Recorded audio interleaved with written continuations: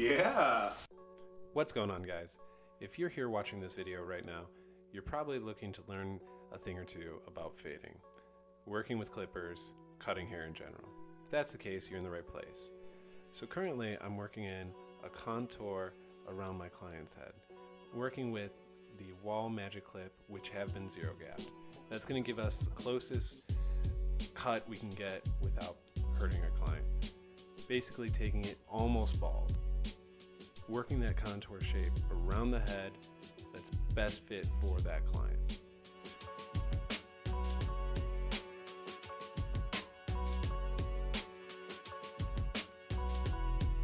So now what I'm doing, guys, is I'm removing the weight between the bald and the parietal ridge with my one clip. I have my blade closed, just working around the ridge of the head, kind of setting in a guideline here, just determining where I want to build up a little bit of weight.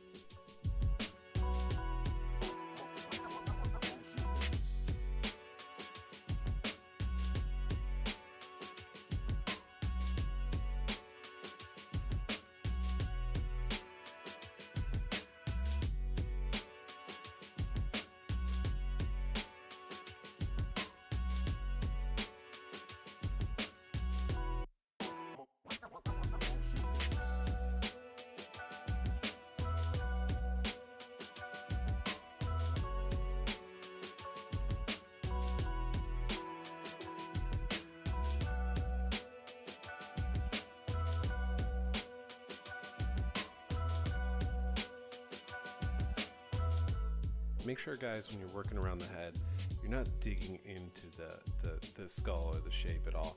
You're just moving that clipper and you're slightly lifting up, in and out, in and out, in and out, up and down.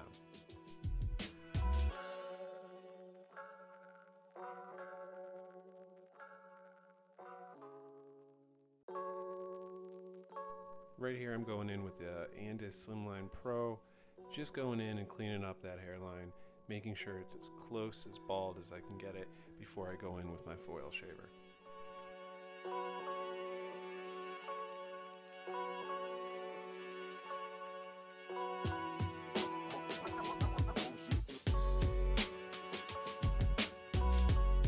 Now I got the 16th on my clipper with my blade closed, just detailing that hair a little bit more, creating a really nice buttery transition between the bald and the one.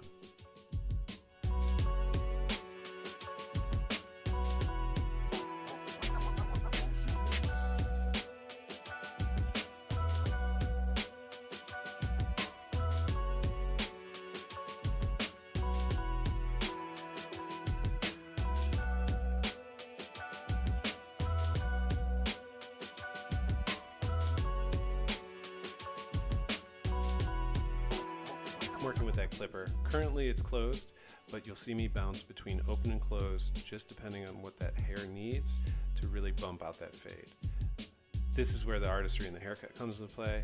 This is where I seem to have the most fun with my fades, bouncing between open, close, halfway open. This is how you can really detail and work out those lines and bumps, imperfections in that fade.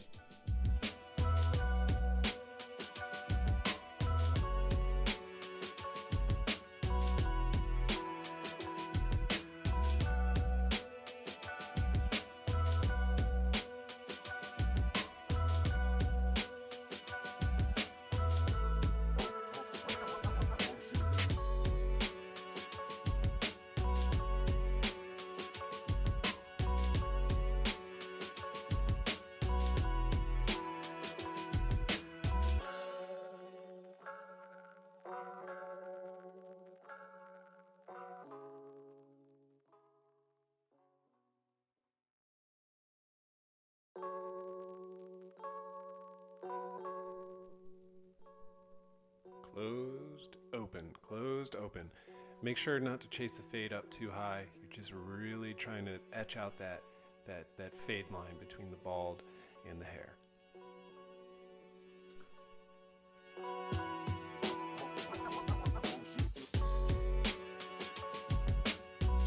Here I come in with my 5-star wall foil shaver, just creating that super bald, close to the skin Skinfade. Super crispy, super nice machine. I love the way this thing works. It's awesome. I don't know what I did before haircutting before this. I must have sucked.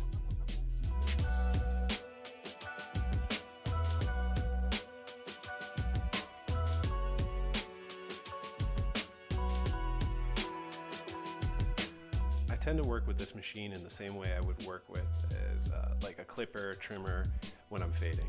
I try to make sure that I'm going in and out, lifting up as I go out. It creates that super nice blend between the skin and the hair, creating that nice gradient we want to see in our fades, whether it's bald, one fade, two fade, whatever.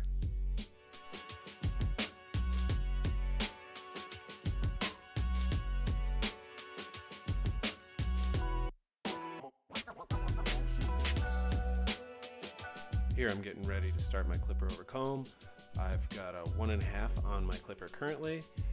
Currently it's closed, and I'm just cleaning up that transition between the 1 and the clipper over comb.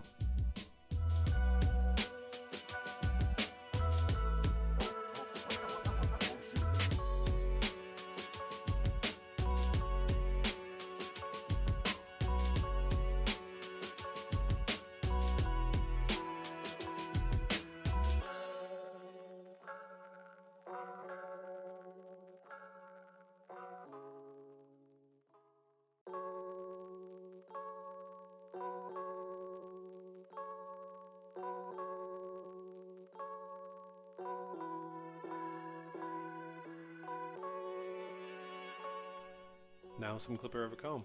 Just going in, removing those corners, creating that transition between the 1.5 and the hair on top of his head.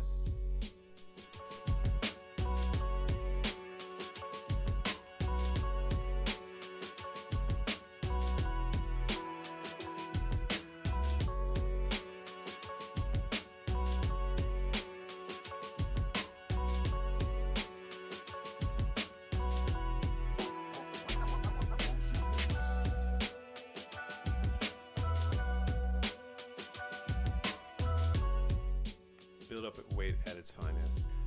Clipper over comb, really creating that smooth transition between the 1.5 and the hair on top of Jake's head.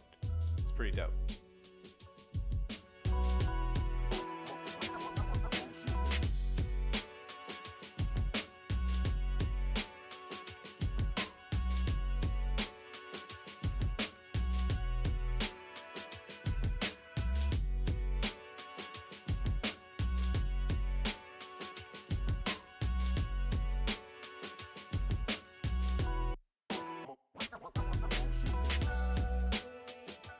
So here we are working some scissors on the top of the haircut.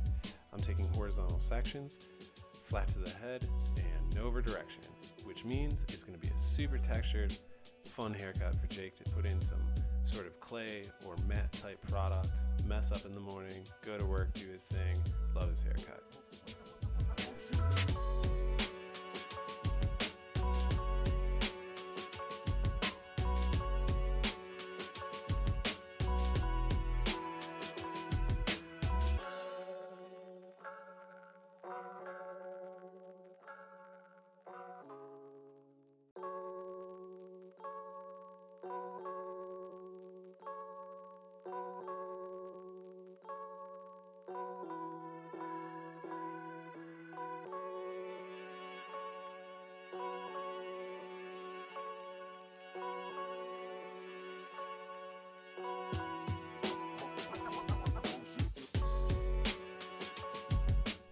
Cool, and there you have it, guys.